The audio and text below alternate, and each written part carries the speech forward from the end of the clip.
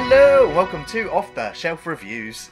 I knew holding on to this video would be a good idea. And I'm Gary. And today we're going to review and discuss Eliminators, which came out in 1986, written by Paul DeMeo and Danny Bilson, and directed by Peter Manoogian. Iain, why don't you give us the synopsis?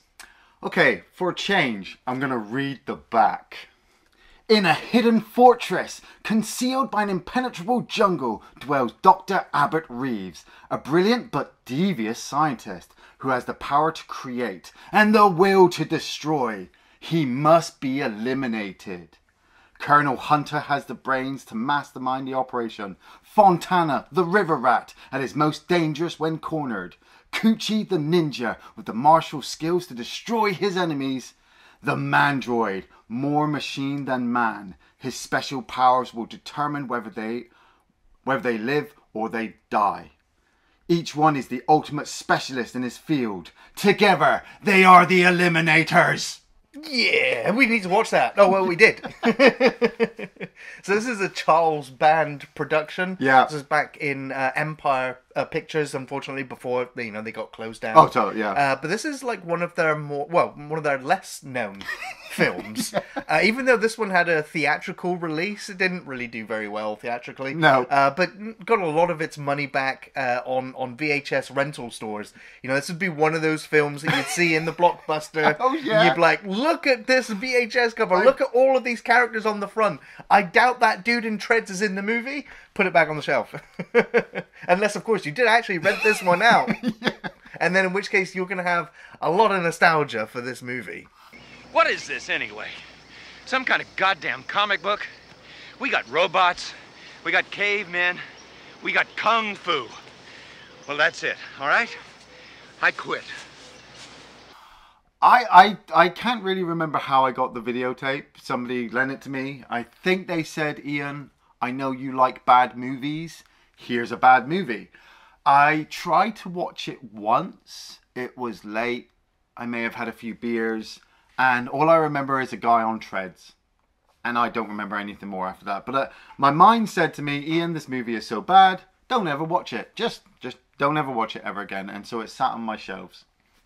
And I remember when we first started the show, I saw it and I'm like, Gary, we should do this. And Gary's like, no, that movie's so bad, Ian. There are so many better movies. We could just, it's so bad. I'm like, okay. And then it came to the time where we were looking for bad movies and we decided on Eliminators.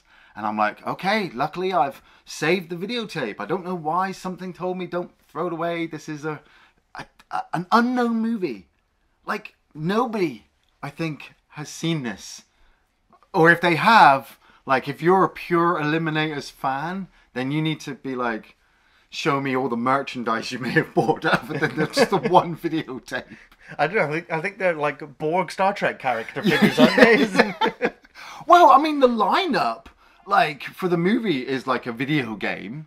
The start of the movie kind of threw me off because it's like a narration plus flashback all in one. We've got this pilot, and he's going to crash. And all of us, it's played over the top of just this image of the Mandroid that we will get used to see. You just see the kind of plastic covering, I suppose, going over his eye. And he's talking about how he's crashed. And then we're then greeted by some Roman centurions. Right, so we're like, well, what is this? What is going on? Yeah.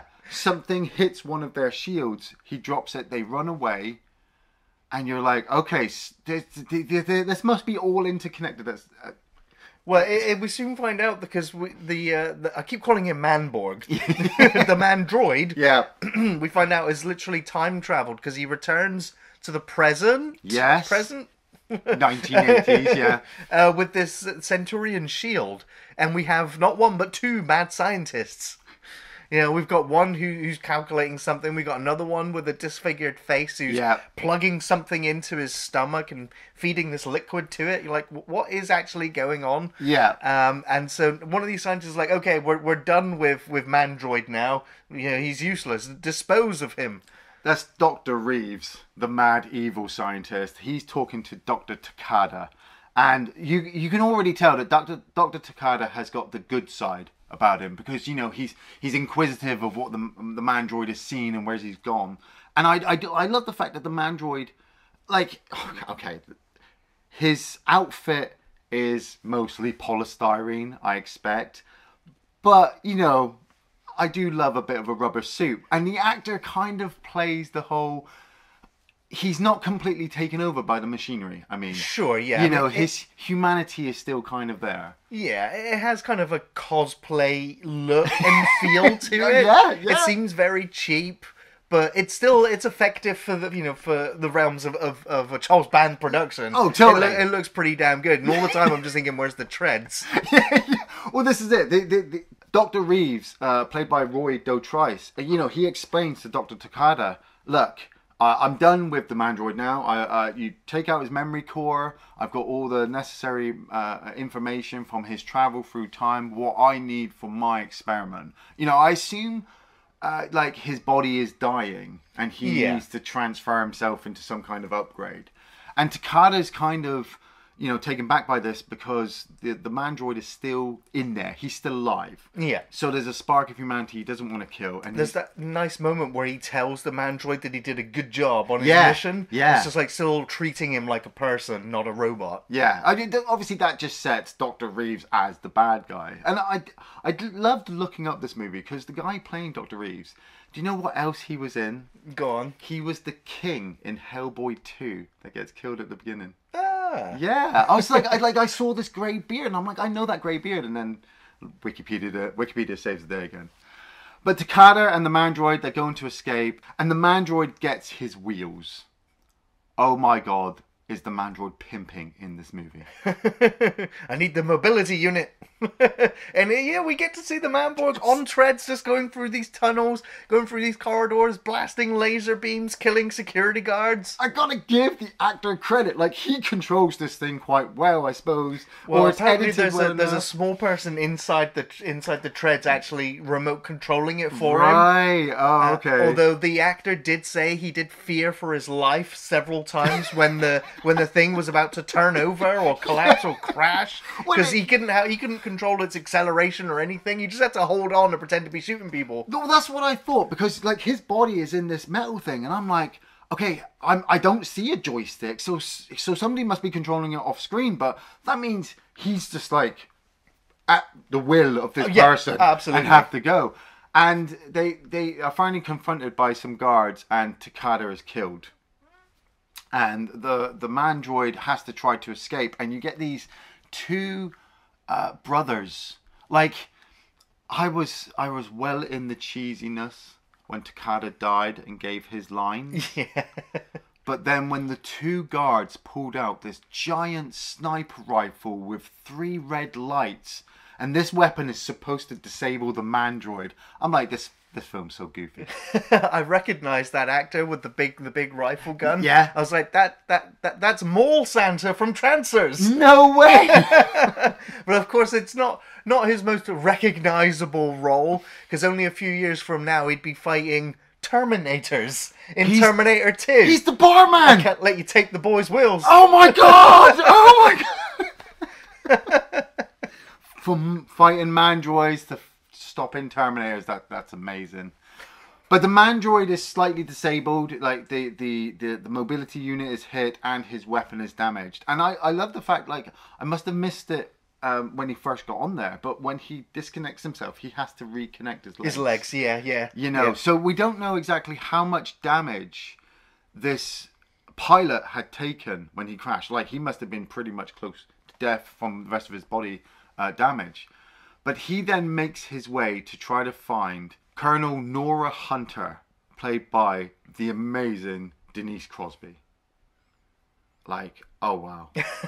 Of course, this is a full year before TNG would be started, where, Tasha Yar or Denise Crosby would pretty much become a household name, at least for a small while anyway. Well, yeah, I mean, she was killed by her son, Pet Sematary. Yeah. But I did always love her performance in Deep Impact.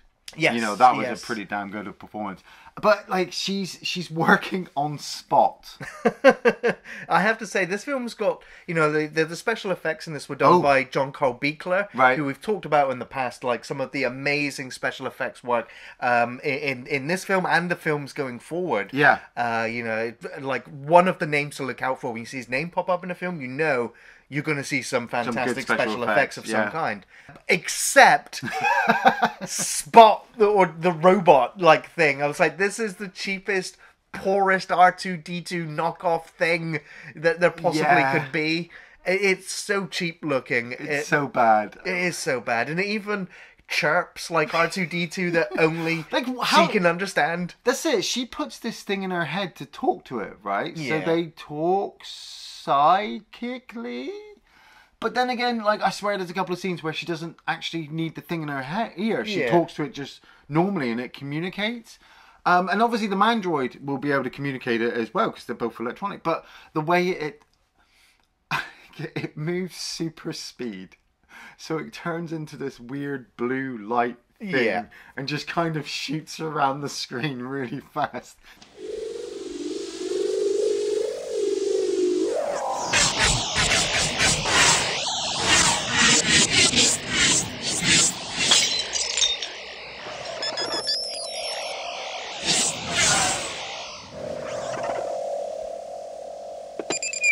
See what happens when you show off?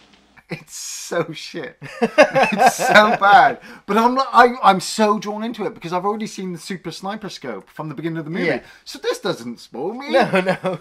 But we have these two goofy security guards, and one of them's just like, "Hey, buddy, we just had a power surge, like over at the East Gate." And his mate's like, "Oh, it must be a cat." And I'm like, "You've got a lot of cats." Like, we had that great landscape shot of the city, and I kind of sat there like, New York, Los Angeles, Idaho, I don't know. We're in America somewhere. I know we go to Mexico, so we must... Right. This is somewhere in America we are, in some science lab. And the security guard goes to where the sensor's been let off. And he's like, "Hey, buddy, look, I think we've got a problem over here." And, something's ripped open the gate. But his mate's been completely knocked out. And then we realise that the Mandroid has infiltrated this base and used knockout gas to take the security guards out. But then when we finally see the Mandroid, he's literally just wearing like a raincoat and a hat. And it's like, how did you sneak through wearing that? Because he's fucking Solid Snake, mate. He's fucking master of stealth. Okay. So now Hunter and the Mandroid, or John, as we get to find out his name, the two of them communicate because we find out that Dr. Reeves kind of stole some of Dr. Hunter's technology, computer cyborg technology, and this is what he's utilizing. Because I mean, Mandroid's also pretty beaten up at this point, and she's like, "I can actually do these repairs. I know the circuitry, and let me have a look at this." And she finds out, that his memory has been reduced. So that he's not going to become self-aware or take over or go on a killing rampage and kill all the security guards. Oh wait, he did. But she makes that interesting observation that it's that he's got limited memory capacity, but it's broken anyway, and she can just leave it so that he'll have his brain memory capacity. Yeah, I was like, it's very touches of RoboCop here. And I'm like, this is obviously very inspired by RoboCop. Terminator 2, the special edition. Yes, when they're fixing Arnie's brain, and they're like, "Oh, should we destroy the chip?" I'm looking at the Mandroid. I'm like, you set the benchmark for all of these guys. So you weren't just the sole inspiration for Manborg. Yeah. You helped inspire RoboCop and Terminator as well. So after being fixed, the Mandroid says to Dr. Reeves, "Look, I'm returning back to Mexico because I'm going to confront Dr. Reeves for what he's done to me." But he doesn't remember traveling through time. No, because of the memory problems. Yeah, and so he's just like, "I just have to go stop Dr. Reeves." Well, he also wants to, again, very similar to RoboCop, he's trying to remember who he was as a human, as a person before the operation. Yeah. So that's part of like the revenge story. So Dr. Hunter says, "Look, I'll come with you." And he's like, "No, it's too dangerous." And she's like, "I'm good with technology, just help me." And I really like the fact that, like, Denise Crosby is a great actress, and she's never, like, even though she kind of plays, I don't want to say your damsel in distress. She always plays like a female who does get into danger, but because she's in that dangerous situation anyway. And this Colonel Hunter, she plays really well. Going up against like 3 other male leads, 4 if you can include Dr. Reeves, who only turns up at the end. She does hold her own against the other characters. Oh, absolutely. Like, yeah. Like this boy, like this bit with Mandroid, she's just like, we're going. I'm coming with you. And so they head down to Mexico. Well, it's also the fact that she says that her Spot robot was also specifically designed to find crashed missing airplanes. Oh, yeah. And it's like, well, it's coincidence. Yeah, okay. That as well. You know, this magic little droid thing that I have no idea how you made this technology. So they end up going to Mexico, right? And this is where I got confused, because they go to Mexico and then they need to find a tour guide to take their boat to get downriver to where they need to go. Yes. So they go into this bar that's filled with Mexicans. Yeah, there's not a single one in there. Alright, it's in South America. This bar is south of the border. Like, I wasn't too sure either where we were, because when we have the boat chase, there's a boat chase, people. Like, I was just like, are we at the Amazon rainforest? Are we in Montana? Where are we? This is like, where? We have Andrew Pine playing Fontana, who, from the looks of it, is your atypical boat captain, suave, sophisticated, but he's just drinking his Han days away. Solo stand-in. Yep. And he's confronted by Betty, or Bayou Betty, and her boyfriend Maurice. And they're both annoyed because Fontana just keeps taking up all of the customers that keep coming down. Which I'm like, how? He looks terrible. Like, compared to everybody in this bar, and there's not many people in this bar who look like you would trust them to take you down the river, I would probably go with Betty, because like, her boat is actually one of the better ones. But Denise Crosby kind of looks in, and she so immortal. She's like, I'm looking for the toughest guide in the bar.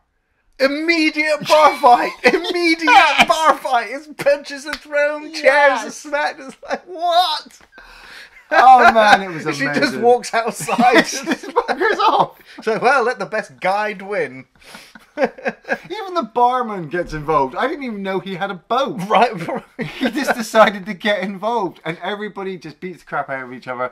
Betty puts up a hell of a fight. She takes on like a bunch of them. But she gets smacked from behind and knocked out. So it's only Harry Fontana to walk out of the bar afterwards. Yeah. And of course, you know, Harry Fontana, the character was originally supposed to have been played by Tim Thomerson, who unfortunately was busy on another production at the time. You missed it. I know. It would have been awesome to have him here. Missed it. But so Fontana, I mean, the guy playing Fontana plays it really quite He does cool. a good job, though. Yeah, he does. You know, he's not a complete coward, but he's not exactly the bravest man you have on your team. You know, he's pretty smart, and he takes them out onto the boat, and they start riding off.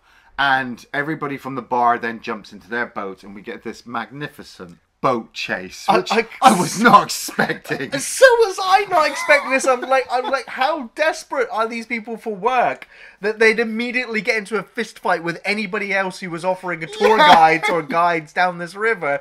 So much so they'd get angry, they'd get in their boats and chase after these potential customers and want to kill them. And want to kill them for doing it. It's just like, how... I was like, maybe the like Bayou Betty, you know, I get the feeling that she takes her tours and steals and kills them downriver. Yeah. I mean, like, the movie's tone has kept it kind of, well, depending on when you're watching it, you know, has kept it kind of parody-ish up to this point. Up to the point where Fontana's, they're being chased, and he throws out a barrel of petrol, you know, and he pulls out his gun, and he shoots it, and it destroys a boat just as 2 guys have jumped off. And Colonel Hunter's like, you didn't have to kill them. And he's like, what? I just gave him a bath. Everybody just kind of laughs off this potential death that he almost caused. But then their boat breaks down, and they're trying to fix it. And like I said, I love the fact that, like, Denise Crosby must have put her foot down and said, no, I'm not fucking standing in the background doing fuck all. And she says to Fontana, like, I'm good with engines. Let me fix this. And he's so annoyed. And Bayou Betty and Maurice start coming along in their boat. And their boat is, like, badass. And there's this confrontation between them all. Like, There's no way for our heroes to get away. Unless you happen to have a mandroid on board who happens to have a torpedo launcher. Oh, I didn't know he had one of those. No, neither did I. And he fires a torpedo at Bayou Betty and blows her ass out of the water. Which obviously takes us all by surprise at this point, including Fontana. You know, they manage to get the boat fixed. They drive off upriver. I will admit, there is a lot of padding in this movie to kind of get everybody up to speed. You know, there's many points, like we had the bit with Denise Crosby and the mandroid sitting down going, hey, this is what I've been up to. And then now they have it with Fontana, where they sit Fontana down there like, look, we're looking for this crash site. He's a mandroid. There might be an evil scientist out there. There's money in it for you if you want. Well, it's the moment because he ends up dropping them off. He does, yeah. And she ends up finding the boat after using her robot to locate the boat. But obviously, you know, Manborg can't get in there, so she climbs in there herself. This set was so dangerous. Yeah, it was pretty cool looking, you know, the crash plane in the bayou. Yeah, but I'm looking at it and I'm like, okay, this is a Charles Band production, so I'm not expecting a lot of money, stunt doubles, insurance. I'm assuming this is actually a real river. I don't know. I'm assuming this is all real wood and reeds that are on the river, and they've just plonked this prop in the water and gone, hey, Denise, swim. You know, and she's like, okay, I can swim, but I'm like, oh yeah, we're also going to, you know, make it sink as well at one point. At one point, we're going to make it sink. So you have to go under the water into it. Well, she has to get rescued, doesn't she, by Fontana? Yeah. But he only agrees to do it if he can get like a huge share of the treasure, because clearly the only reason why they would be going downriver in this location would be for hidden treasure. That's right. This is after Fontana he's dropped them off and he's buggered off, and Bayou Betty and Maurice, who have been swimming in the river for I don't know how long after their boat's been blown up, have come across the two security guard brothers who are chasing the mandroid. And after mentioning the torpedo launcher, they go off in their speeding red boat. And I have no idea what the hell the director was thinking about this sequence, because they confront Fontana and he says to them, oh yeah, I've found two people, they're downriver, I'll show you on the map where they are. And he races off. He kind of uses the fire extinguisher to spurt them off. And then as he races off in the boat, they come after him at high speeds, and he dodges out of the way. And you just watch this boat just fly off. That was great. I wasn't expecting that. Yeah, but you saw the barman from Terminator 2. He has to jump out of the boat. Yeah. But they can't film it the same way. So he jumps out like a shallow section, and then they send the red boat flying. But Fontana's like turned up at this point, and he's like, "Yeah, come on then, we'll head down river," and he speeds up, and the mandroid falls off the back. Right. Is that we've lost him? I rewound that part because I thought, oh, somebody's grabbed him. No, no, just no safety measures. Just fell off the back. He does try to rescue him though, but he resurfaces like it's nothing but mud and swamp down there. Yeah, I can't find anything. If he is, he's sinking into the dirt. That's it. And Dr. Hunter's like really upset about this because she really wanted to help him, but they obviously need to find what the mandroid was looking for, and so they head into the jungle and they come across some cavemen, and we're revealed that the cavemen must have been brought through by Dr. Reeves' time machine, right, and have now settled, and so now they have to obviously go and stop, or they have to stop Dr. Reeves because he's going to be using the time machine to travel back in time and change the past, which is really, really bad. And while this is happening, the mandroid has come across the super ninja Conan Lee playing Kuji. Conan Lee, I have to just say, is one of my all-time favourite kung fu artists. He hasn't actually done a lot, but one movie I always remember him from is Tiger on the Beat with Chow Yun-fat, which has this amazing chainsaw sword fight in with Conan Lee. And while I was wikiing this movie, I was like, what happened to this guy? I saw him in some 80s movies, and then he's not in anything more. And it's because he stopped acting to take care of his sick mum at the time.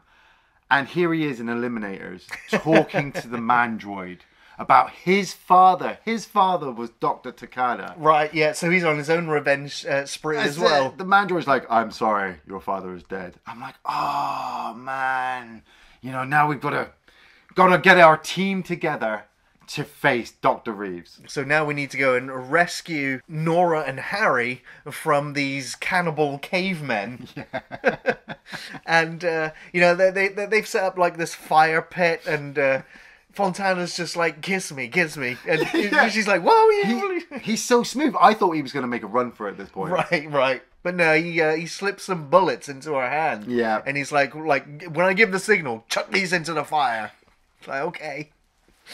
I was like, does it even work? When you took bullets into a fire, do they just fire off in random directions? Or do they just make loud pop noises? Man, when the caveman was dropping the yellow smoke, and the yellow smoke was just coming from the floor, I'm like, is this magical caveman magic dust? Again. When the caveman was dropping the yellow smoke all on the floor, and then it was just coming up from the bottom of the screen, I'm like, is that magical caveman yellow dust? Well, I guess so. Like, what's going on? But they used the dust, like, I'm assuming it's some old school sulfur or whatever. But they throw it on the fire and they escape. But I love the fact that the older, you know, the alpha caveman, he liked Denise Crosby, but he slapped the ass of Fontana. Right. I just wish I'd gotten to know you better. So, would you kiss me goodbye? That is the cheapest line I've ever heard. Hey, I don't want that to be the last face I see.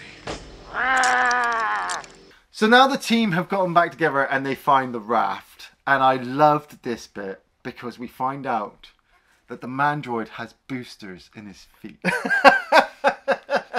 He's like got utilities for everything. I know, it's amazing. And he gives them that extra boost to head up the jungle, you know, so that they can get closer to Reeves' compound. And then they're confronted by jungle bikers. It was like a Nintendo game, this movie. Right. Like, there was just stage after stage, battle after battle. Like, this jungle biker sequence was just so messed up. These trikes are driving around. You know, no way that any of the actors were on there. They all were stunt drivers. For sure, yeah. And then Fontana's got to get that reflective shield thingy out, you know, to help the Mandroid reflect his laser off it so he can shoot the guy in the back. Yeah. The Mandroid had driven up and just hit this ledge and then collapsed on his side. Oh. Well, I guess he's on foot from here.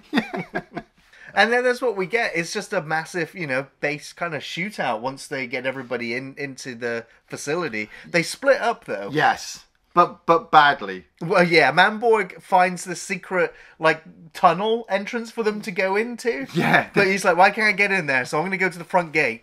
Do you know what I love? Dr. Reeves is a mad genius with a hidden fortress in the middle of the jungle and time travel technology and cyborg technology. Yeah. But he hires just random guys with guns. I know. It's like none of these guys are even in uniform. No, it's just like they're just average Joes just here to work. It's like, oh, guard this building. Like, are they Mexican cartel? Are they just mercs? Are they farmers? Is this a farm that you? Are they out of time? Are they trancers? Yeah, I would have preferred trancers, trancer soldiers. But that's it. These guards just kind of wander off, and Manborg breaks this tunnel and says, "Here, enter through here," and he sends he sends Kuji, Fontana, and Hunter into this tunnel, and they almost get caught, but they manage to get past, and then they break into a room and they realize are seeing all the Roman artifacts that he's picked up, which isn't really a lot. No, it's enough. It's enough. It's enough for selling to buy more farmers to guard your base. I don't know, but Fontana, the idiot, picks one up and it sets off an alarm. And the editing for the sequence was just so amazing because you're stealthing into a base, you're infiltrating. The Mandroid hasn't even got to his point yet. Right. You know, they're like, oh, he must be at the front gate now, we must get into a position. And he sets off the alarm. So the next scene we see is the Mandroid walking up to the gate with no alarm on. Right. He just walks up and he's like, Reeves, I've returned! And Reeves is like, haha, did you take me for a fool? Because Roy Daltrey's, I get, is like a really classical actor. Sure. You know, so he's doing his best evil villain voice over the tannoy. I totally forgot his face in the smoke. Yes, because the little robot spot ends up malfunctioning. Yeah. And Kuji ends up smashing it with his sword, breaking it, and then out of the smoke, when I saw the smoke rising, I was like, is this the ghost in the machine? Yes! I was like, oh no. It's a holographic smoke face of Dr. Reeves warning them to stay away. It's amazing. But Dr. Reeves, you know, he says to the android, haha, did you take me for a fool? You would never stop us. We've got your prisoners. And he pulls the team out and he puts them down, and the android's just like, shit. You know, how am I supposed to deal with this whole situation? But it just turns into a massive shootout.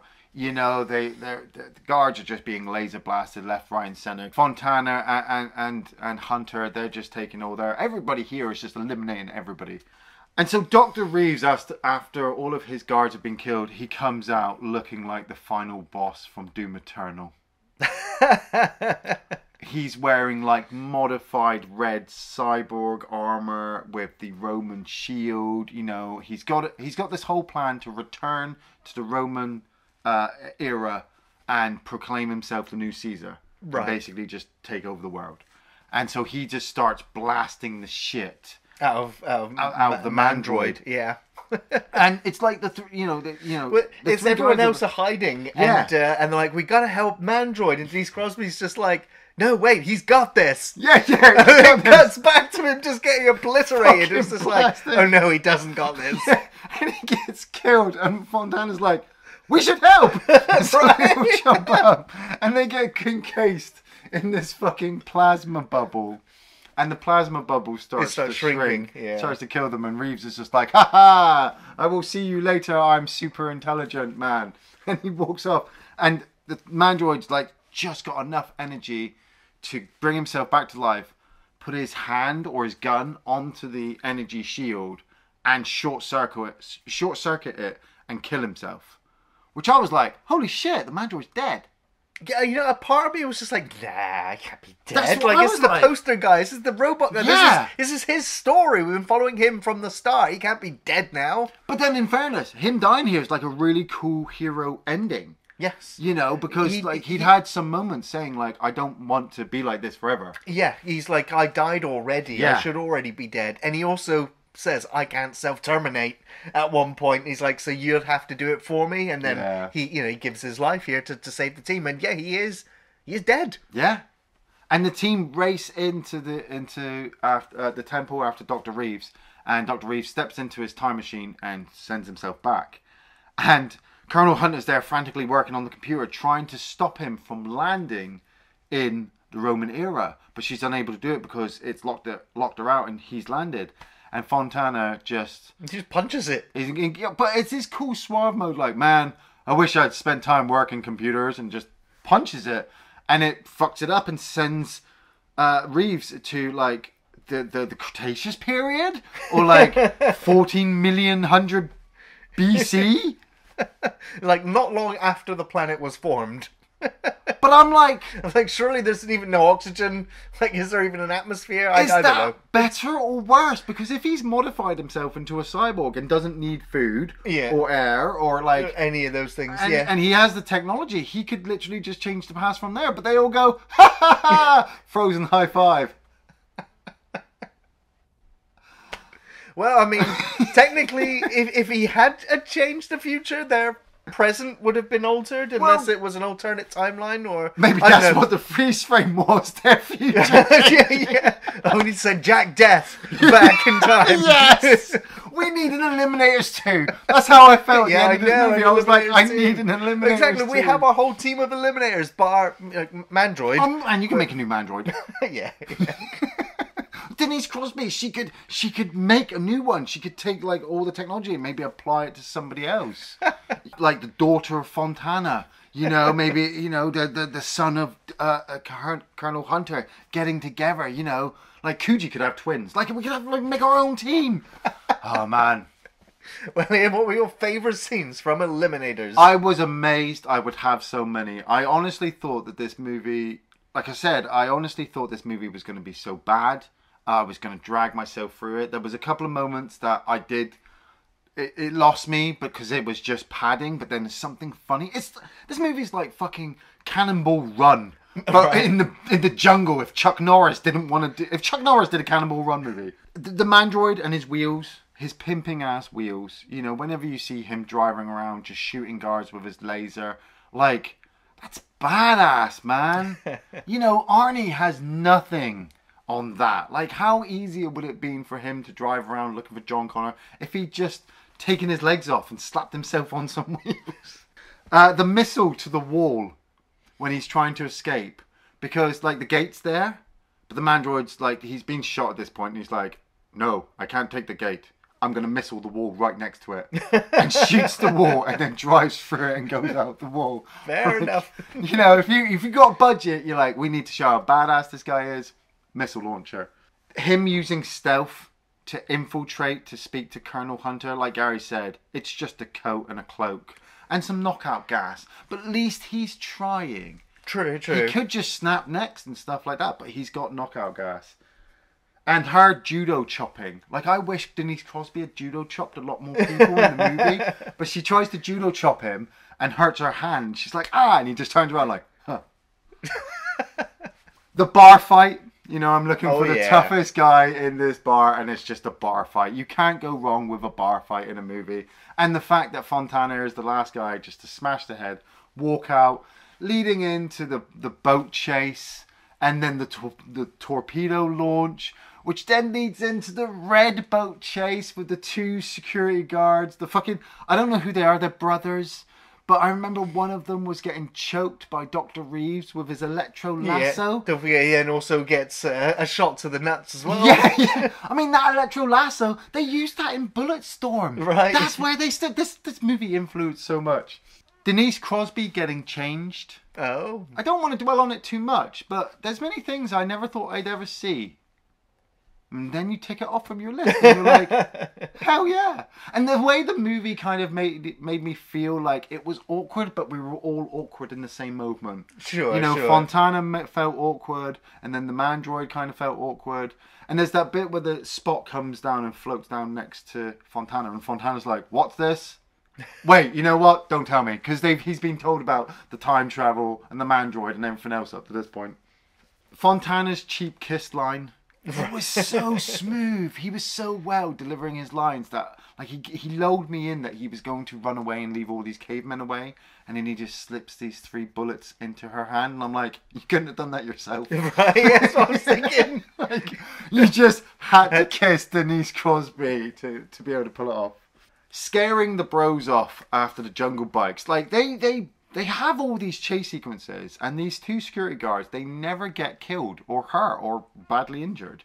And after the bike sequence, both the fat barman and the kind of Mexican guy, they both equally get, like, confronted. I think the guy... They've got, like, a disintegration ray beam gun. Yes, oh, that gets blown up and they get killed with it. That's right.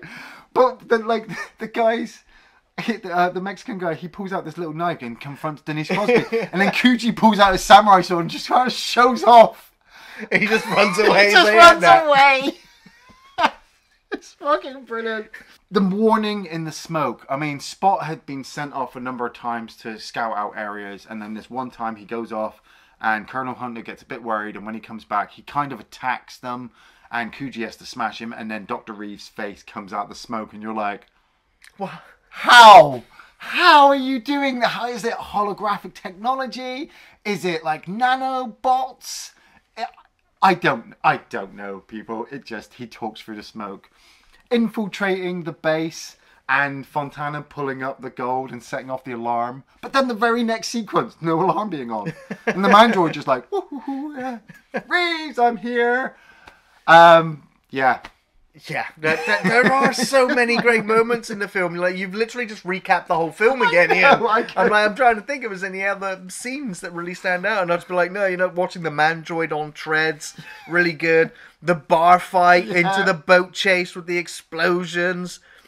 Kuji fighting with the nunchuckers. Oh, yes! The Mandroid with the feet-propelled boat. Yes! You know, there's this one bit where they're doing where they're sneaking into the base, and there's a big fan spinning. Yes! And Kuji looks at it and he's like, ninja mode, activate. Yeah.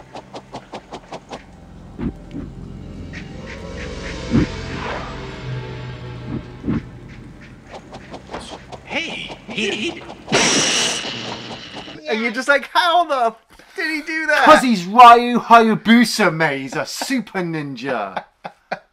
Well, do you recommend Eliminators? Fuck yeah, I do. If you'd asked me 20 years ago if I recommend this movie, it would have been a massive hell no. But I didn't know what I was expecting, what I wanted. I don't know where I was. I keep finding myself in these little moments where I think I know how a film's going to make me feel, and then I sit down and I watch it and I go, you know what? That didn't make me feel what I thought it would. And this is what happened with Eliminators. Like I said, when it came out, it properly bombed. You know, people they've seen it and they've gone, I never want to talk about that movie ever again because it was a bad experience. But I watched it and I loved every moment of it. It was like a Nintendo Entertainment System video game on screen. It was like if the A-Team had an actual movie in the fucking 80s. It's got a Mandroid. It's got Denise Crosby. It's got Fontana. It's got a super fucking ninja. It's got lasers, explosions, side boob. Like, there's Bayou Betty. If you can find a bad thing about this movie, then go right the fuck ahead. But wait 20 years and watch it again. Oh, hell yeah. I got to recommend Eliminators. This is such a fun film, packed with explosions and bar fights, robots, manborgs, ninjas, cavemen, time travel, mad scientists, laser beams, boat chases. It had it all. And yeah, this was on a budget. But the stunts were effective, and the Mandroid on treads was awesome to see in motion. It was really cool. I think we can all agree the story was, well, insane. Yes. But it was an easy revenge plot filled with colourful characters, crazy ideas, and humorous dialogue.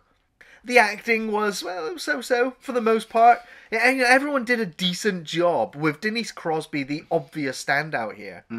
This is also a rather bloodless film in that the deaths are not graphic, as you might expect in like a Charles Band production. And there's no real nudity or harsh language. It's pretty much a good family film filled with adventure on a river backdrop. So yeah, it's cheap, it's corny, it's dated, but it's still fun, entertaining, and worth a watch just to see Mandroid, mercenary, scientist, ninja, each one a specialist. Together, they are Eliminators.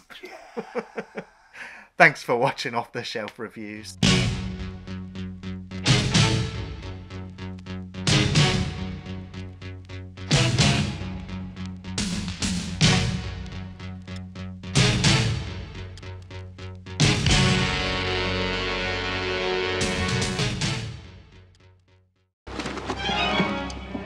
Shut up and drive.